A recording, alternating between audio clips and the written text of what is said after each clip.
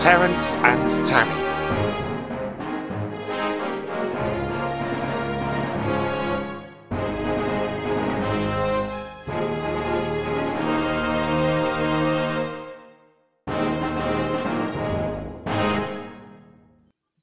One morning, Terence was being prepared for his day's work. "Ploughing again today, Terence," said Farmer Finney. "Again? I swear we seem to be doing it nearly every day," Terence exclaimed. "Well, it is harvest time," chuckled Farmer Finney. "As well you know, there are plenty of fields of corn to gather.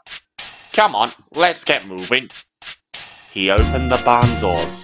The sun was shining, but rain had fallen in the night. "Careful how we go, old boy," Farmer Finney laughed. "We don't want another bath in the river, do we?" Terence giggled. "No, otherwise I would owe Thomas another snowdrift rescue." They chugged slowly along the road. It was muddy and full of puddles. Terence saw a car stuck in a ditch. "Thank goodness for my caterpillar tracks," he thought sadly. Eventually, they came to the level crossing at Tory Wreck.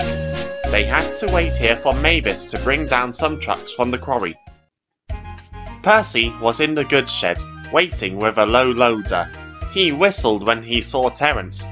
"Good morning, Terence," he called. "Morning, Percy," Terence replied. "What's new on the branch line today?" "Oh, I've just delivered a new tractor for Farmer McCall," Percy replied. "His fields need ploughing and he can't afford to hire out another vehicle all the time, so he's purchased a new tractor from the mainland." Terence looked over to where the new tractor stood on the low loader. She was smaller than Terence, painted grey all over, and had wheels instead of caterpillar tracks. 2 large driving wheels and 2 small wheels. She looked impatient and keen to be unloaded. "I see," Terence said thoughtfully. "Well, mind how you go. She looks ready for the off." No sooner had Mavis cleared the line than Terence rumbled over the crossing. He said goodbye to Percy and went on his way. Soon he was hard at work, ploughing fields and gathering crops. When the day's work was done, he was making his way home when he saw something whiz past him. Terence stopped suddenly. "What was that?" he exclaimed. He soon saw. "Hello," said a voice. "You must be Terence." Terence looked. There, right in front of him, was the tractor from earlier. "Yes, I am," he replied. "Good to meet you. My name's Tammi," she said. "Nice to meet you," Terence said, unsure what else to say. He was rather taken aback by her energetic nature. "My word, these machines around here aren't half slow, are they?" Tammi said. "You'd think they had nothing to do but dawdle about all day. Good thing you and me have all this road, isn't it?" Terence now knew what he had to say. "Maybe, but would you mind going a bit slower?" Terence asked. "I'm not exactly one for high speeds, and I've got this heavy load behind me." "Oh, sorry, Terence." "Or rather, old-timer," Tammi laughed cheekily. "What's wrong with going fast? It's so much more fun that way." "Yes, but I'm not built for," Terence started. "Oh, sorry," Tammi cut in. "I've got to meet Farmer McClough, is it? Oh, never mind, I'll learn it later. Bye, old-timer." And she zoomed away. "Well, what do you make of that?" said Farmer Finney. "She's not unpleasant," answered Terence, "and she seems a willing worker, but does she have to go as fast as that? It's not all that safe going at her speed." All through the afternoon, as Terence went to and from the fields, Tammi would race past him, giving him a start. Once, she nearly accidentally forced him to swerve off the roads. Another time, she went so fast that he didn't see the crossing where a police car stood waiting and almost ran into it. She even tore past while he was being loaded full of hay. "What is she playing at?" Terence fumed in his barn that night. "Tearing up and down the lines at that speed. She's liable to have an accident." "She's young yet," Farmer Finney comforted him. She'll learn one day. But that day came far too soon. There was some urgent construction work needed on the harbour at Elsbridge. The bad weather had caused some of the station's exterior to come loose, and now it lay about the beach. Tammi was willing to help tidy up the beach, so Farmer McColl let her. But remember, he said sternly, don't go fast, especially near water. But Tammi didn't seem to hear that last bit. She raced along the roads to the beach. When she arrived, she quickly set to work. To her credit, she did her task well. Fitted with a mechanical shovel and a trailer fixed to her rear, she picked up the debris and left it by a siding to be loaded into some trucks for Toby to take away. Even Daisy was impressed. She's doing quite a nice job of it, she mused.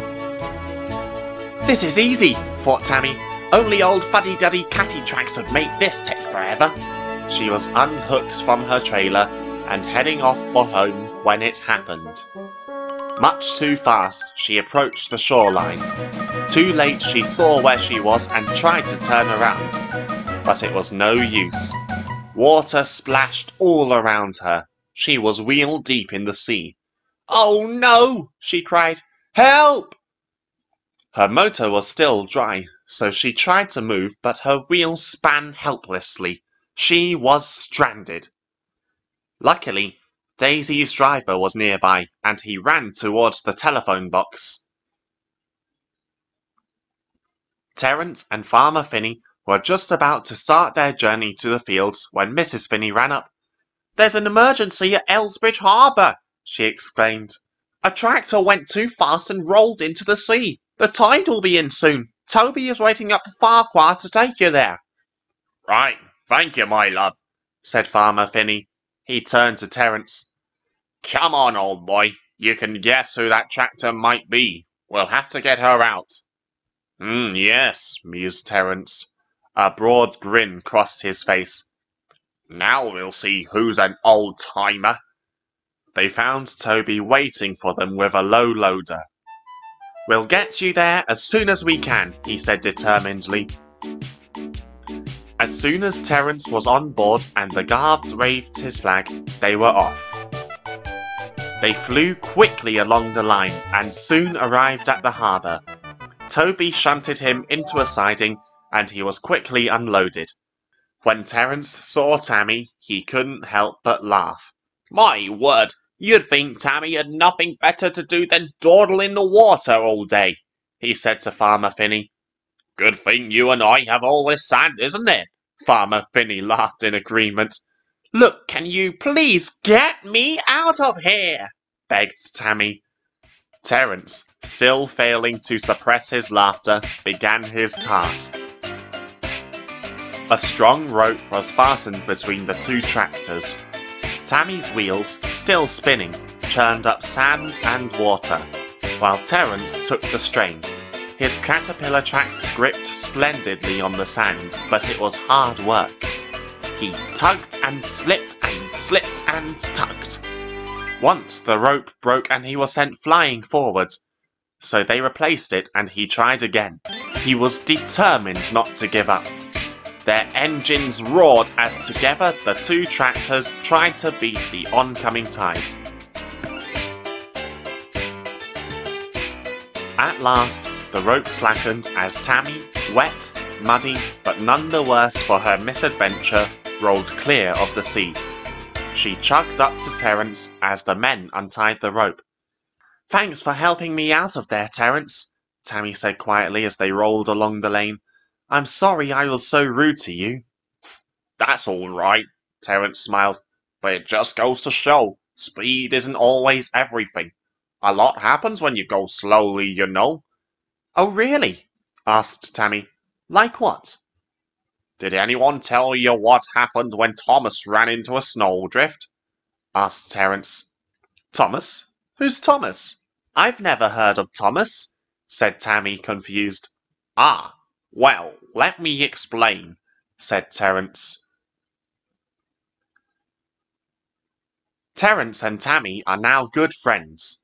Terence is always kept entertained by Tammi's antics, and Tammi always seeks his help whenever she needs it. But from that day to this, Tammi has been a lot more careful about going at high speeds. I think she is wise to do so. Don't you?